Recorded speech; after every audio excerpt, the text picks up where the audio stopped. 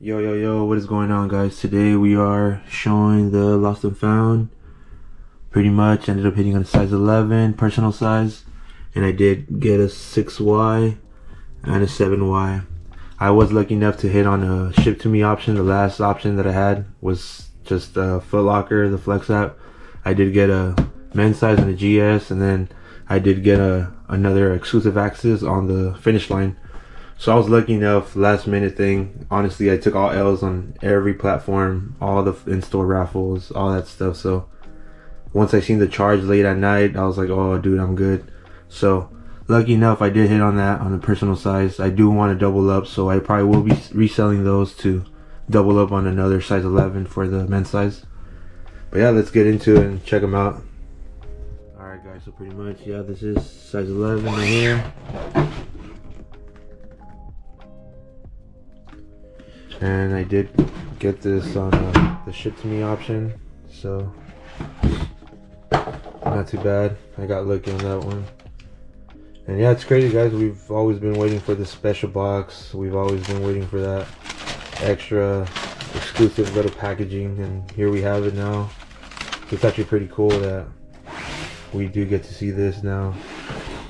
But yeah, everything about this little collab of this release is pretty cool, with that little fake receipt that it comes with. It's really nice. And here we have it, guys. Sneaker of the year. What do you guys think? Yeah, these things are really nice. To be honest, I don't have that 2015 pair, so for me this is a must cop, and I'm actually really lucky to get these. So it does come with a little like creasing right there, as you guys can see. The other pair does have it a little bit more, but I mean, I'm not going to return them for that little small detail. So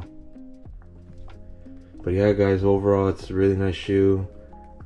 It's one of the best out there, so I honestly feel it's like sneaker of the year, pretty much. Something that you can actually obtain. Travis Scott's and all that, it's pretty hard to get, so I mean, other than that, you know, it's just more of a hype shoe.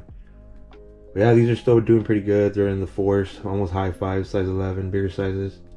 So it's not too bad, but I do want to double up. I will sell the GS sizes to get another pair of this, so I could have one to rock and one to just stock out there.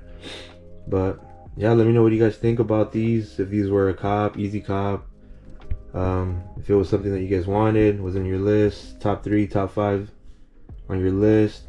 Honestly, I do want to get the lobster dunks also. That's honestly the pair that I think it's that and this my top 2 favorite, to be honest. And I do want to get the lobsters. I might be having to pay resale for them because I also took all L's on them. But yeah, here's the other pair. You guys can see there's that little crease right there, but I'm not worried about that. But yeah, it does come with the two laces, white and black, and it does have that little off-white kind of little pinkish tongue here, so that little vintage vibe, a little yellowy. But yeah, overall it's a really nice shoe. I'm honestly like really happy about it, so let me know what you guys think about it, and drop a comment down below if you guys got a W on it. You guys, you know, hit on it, let me know. I will be trying to get the lobster dunks, see how that goes, so I might have to pay resale for that because those things are not dropping anytime soon. But yeah, guys, let me know what you guys think about them. If it was an easy call for you guys doubled up, let me know what happened to you guys. And make sure, you know, you guys drop a comment and subscribe to the channel for some more content. Thanks, guys.